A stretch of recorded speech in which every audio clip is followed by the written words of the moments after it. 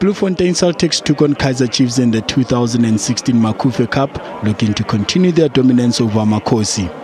Ahead of the contest, the home side were chasing their fifth consecutive win over the Soweto Giants in the competition. However, it was Chiefs who got off to a great start, finding the opener inside the first minute of the encounter.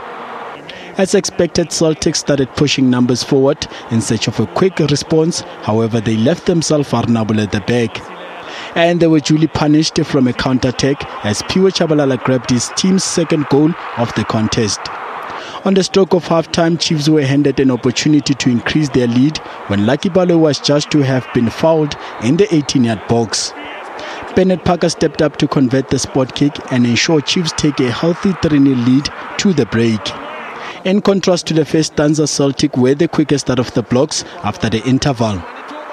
Fiston Abdul reducing Chiefs' lead to just 6 minutes into the second half. The visitors were not done though, former Bloemfontein Celtic player Keegan Buchanan restoring Chiefs' 3-goal advantage. In the end, Chiefs emerged 4-1 victors. Joseph Mohali, SABC News. Germany's Nico